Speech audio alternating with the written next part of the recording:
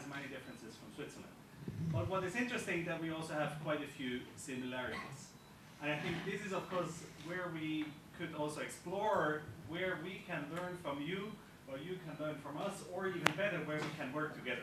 And I think this is what I would like to talk about briefly now in the next few minutes. And just a few very brief numbers. The first number, of course, is very striking. If you look at population, we are very different, right? I guess you have, some of you have been to Switzerland, so we are very different in that regard. But if you look, for example, at the political system, it was mentioned at the beginning, we are not that far apart. We have a national government that sets certain rules, but then even the power sector is very regional. We have, what we call cantons. And the cantons, actually, they are what you have as states here. They own most of the production assets.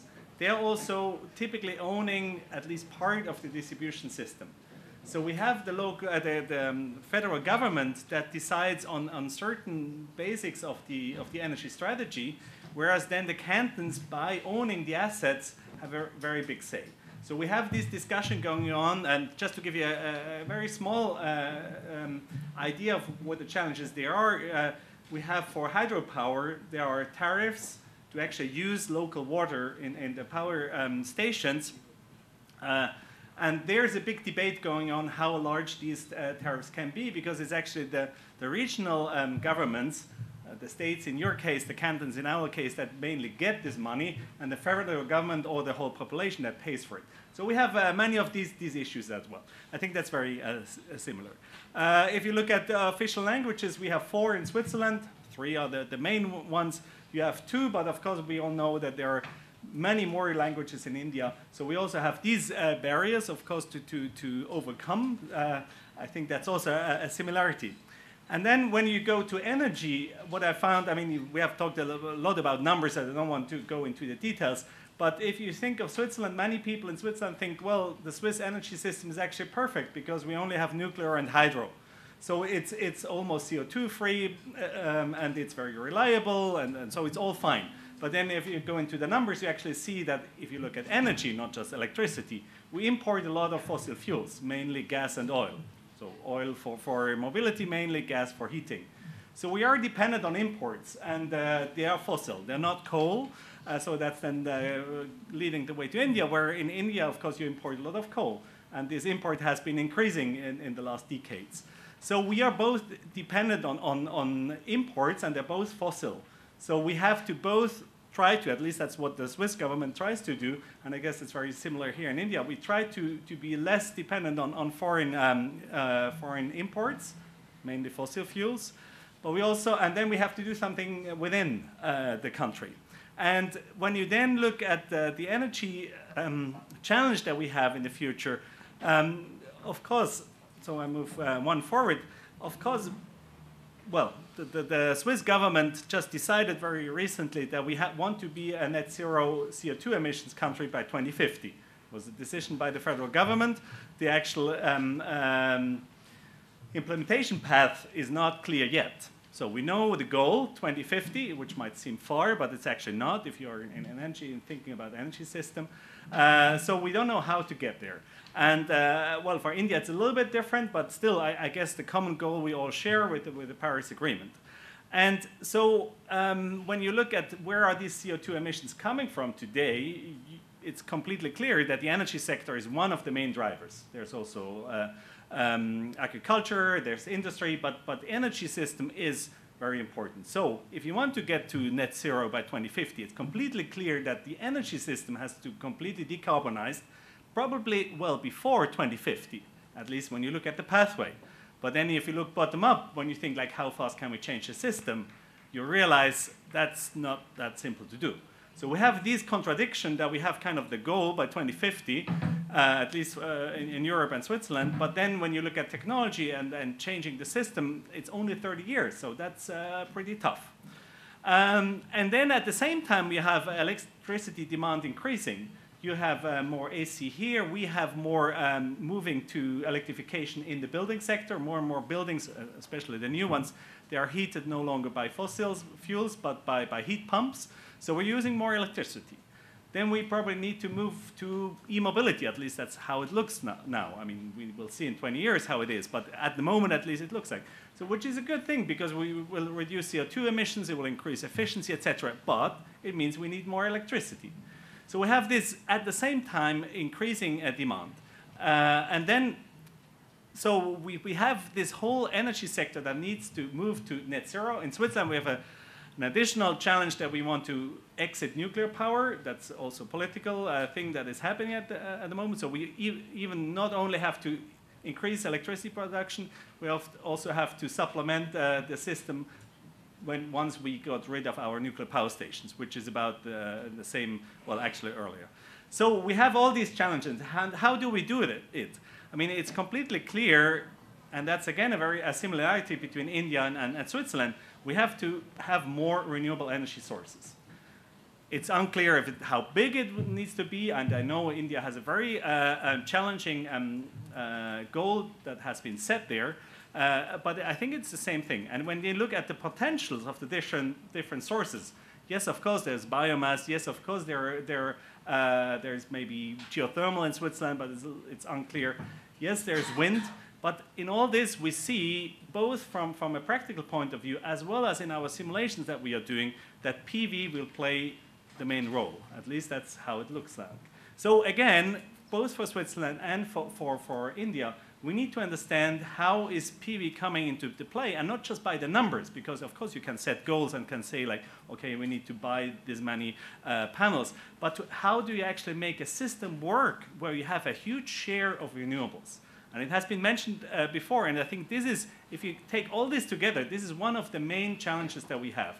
How do we make a system that is electrified? So we have electric mobility, we have in our case in Switzerland electrified building sector. You have a big share of renewables, especially PV. You might be able to combine that with hydropower. That's very important in Switzerland, in India, and in certain areas as well. You have some nuclear, you have some wind. How do you connect that? And what is interesting, I mean, you have been talking about distribution grids. I think what is really interesting is when you combine the whole system. And you have to look at the transmission level and the distribution level at the same time. And how do they operate? So you have certain things that you can do on the distribution side, and that's very important. You have certain things, especially a security of supply, for example, that you can do on the central transmission system. But how do they interact? So again, like to give you a very concrete example, when we move more into PV, we need storage. And the storage could be batteries, for example. At least that's a trend that we see now. We have more and more decentralized batteries, neighborhood batteries, maybe not in each house, but in neighborhood level. And these batteries, they are there to store from day to night, but they also could supply services to the central system, for example, for stability control. So how do you interact? How does the local battery know when it has to provide power to the central system or auxiliary services to the central system? And when does the distribution system operator know that he can allow that, or when he can't? This is a thing that is also part of this smartness, because quite often we talk about smart grids, but when you only look at the distribution grid, which is fine, and if you have mini microgrids, that's also how it does work. But in larger areas, you are connected to the grid, so we need to understand this. And if PV takes only a few percent, 5, 10, maybe to 20, 30%, it's fine. We can go as we did before. But as soon as you reach higher shares, if you go to at least in power and during certain times, when you go above 50%, it doesn't work like it did before. So there I see a huge challenge, and also I think we need solutions that are not here today. So that brings me to what we need today. I already mentioned most of it. We need the integration of renewables. We need to integrate e-mobility. We also need to look at multi-energy systems, especially in Switzerland. That's something that is being taught quite a lot. But we see that coming more and more also in the future, because one thing you also need to do, not only day-night storage, but also weekly storage, seasonal storage. And for example, hydrogen could play a role there. We don't know yet if it ever will be feasible also economically. Technically, it's feasible, yes. So how do you integrate different energy carriers into the play? In Switzerland, there's a big discussion about the gas grids, the gas infrastructure, natural gas infrastructure. Can we use it to store energy? Technically, it's possible, yes, but does it make sense in a system point of view? Does it make sense economically? This is completely unclear, and there are many things going on there that is beyond the state of the art today. Storage I already mentioned. And in terms of technology, a lot of things are already there, so we don't need the killer technology. Most of the things are there. We have storage, we have, well, not seasonal, but we have short-term storage, we have PV, we have wind, we have the system that works today. So many things are there, but it's really the integration. And then there are a couple of things that we don't have, and I mentioned seasonal storage before. If you go into the mobility sector, we don't have synthetic fuels, and there are some applications where electric mobility doesn't make sense, and aviation is one of them. I think we will take, we won't fly with batteries even in the next 20, 30 years. So we need something there. We don't know yet what it is. Also cargo, if you take ships, if you take trains, if you take other modes of transportation, there it's also not clear yet. Will it be hydrogen? Will it be other means? This is also a big challenge and sometimes forgotten because we all look at the electricity, but if we look at the overall energy consumption, this is an important part and it needs to be done. And so I think it's for me, like kind of like looking everything together, it's really on one side the tools, how to connect everything that we need. We need modeling tools that both look at distribution system and also on transmission level. And we also need to connect that to climate models because this is something that more and more in the future with climate change, also our environment will change.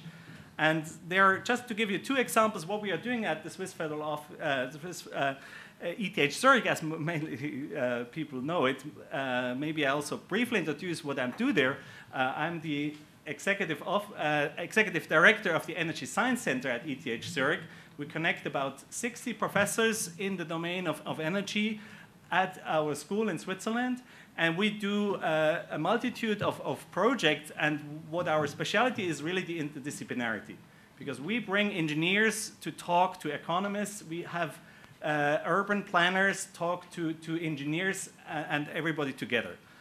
And we have two big projects I just want to mention. One is called Nexus E. Basically what it is it's a modeling tool where we have from the bottom distribution systems all the way up to macroeconomics in one system. So we have the different time resolutions here from minutes when we look at security of supply to macroeconomics, decades.